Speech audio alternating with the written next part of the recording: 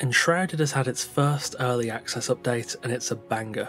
Plenty of content awaits, and today we're going to look at the new dungeons and the new building pieces. This video was sponsored by the folks over at Keen Games. Make sure you check the link in the description to get Enshrouded for yourself, become Flameborn and forge your path through the corrupting fog to reclaim the beauty of your lost kingdom, either alone or with up to 16 friends. So, let's get into the update. Hollow Halls comes with a whole host of patch notes and a 3-minute dev video highlighting the major changes. There are far too many to list, but amongst them are UI improvements, crafting fixes and adjustments, pings for multiplayer, massive performance improvements, new decorations, and a new dungeon in every biome, new quests, enemies, weapons, building blocks and even a new survivor.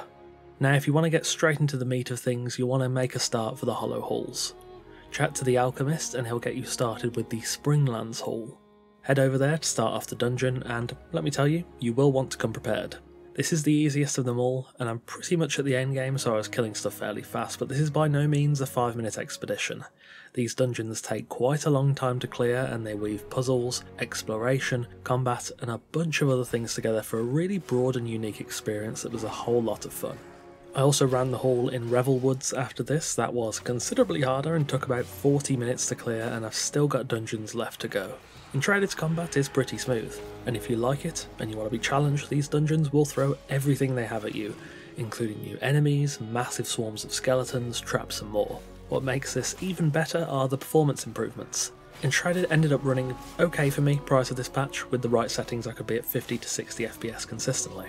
However now, I don't know what they've done, but the performance jump is tangible. On the same settings as before, I was getting between 75 and 85 FPS in the overworld and between roughly 85 to 100 in the dungeon depending on what I was doing. These dungeons are great, they bear a ton of rewards, but one of the most interesting rewards are the new building pieces, and if you wanted something snazzy from these halls, well, they deliver. Not only does this update introduce round doors and windows for your hobbit homes, it also adds entirely new tile sets. In the first 2 halls I found 2 new sets. Those were the Hollow Hall block and the Red Marble block. Hollow Hall is pretty easy to get, it's just stone and tar, but Red Marble, bit of a pain to farm, as you actually have to get marble chunks from inside the halls, but it's another reason to head back in and take on that content. Anyway, these new building blocks. They're pretty unique compared to most stuff in the game already, especially the red marble. I wanted to give them a try, so I set up a flame altar near the Revel Woods and decided to put together a little test build. How do they perform? Well, let me show you.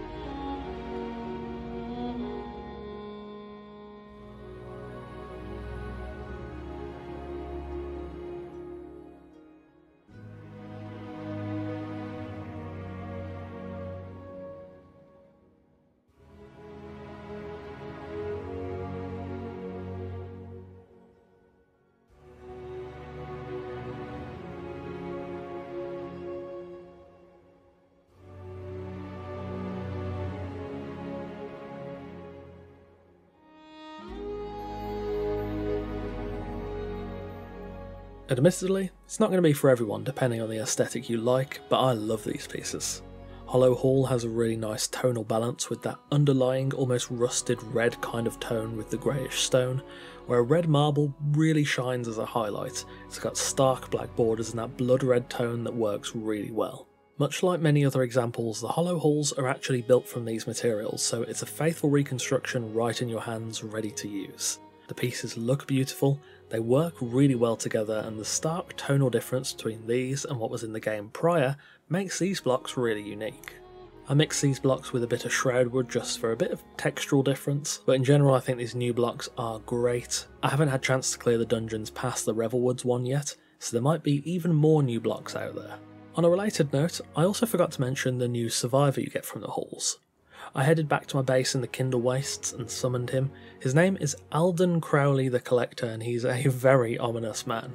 He He allows you passage to the other halls, lets you craft new spells and arrows, and he'll also teach you how to build some rather spooky decorations too. I unfortunately didn't get a chance to experiment with them in time for this video, but they would fit very well inside a build made of those new building pieces we just looked at. Hollow Halls is Enshrouded's first major update since it released back in January, and to be honest, they've knocked it way out of the park. There's a lot of new playable content, new enemies, tons of fixes and genuine improvements across the board, new decorations and building pieces, optimizations that really make a difference, and plenty more. If this is the barometer of quality for Enshrouded's future updates, the bar is incredibly high. Prior to this, I cleared all that Enshrouded had to offer in about 80 hours and took a break just under a month ago I think to wait for the next update, and I can say for certain, Hollow Halls will definitely pull me back in. And there we have it, Enshrouded's first update hitting the ground not only running but sprinting. Thank you again to Keen Games for sponsoring the video and supporting the channel. Don't forget to check the link in the description if you like what you've seen today and want to play Enshrouded for yourself. It's a very fun game, I do highly recommend it. Thank you for watching, and of course a massive thanks to our wonderful esteemed coffee cultists for continuing to support the channel over on Patreon. There was a ton of content from this update that just couldn't make it into this video, so if you are intending to play with this new update, there's a ton of secrets to discover and fun to be had in the new Hollow Halls. Again, thanks for watching, take care, and I'll see you soon.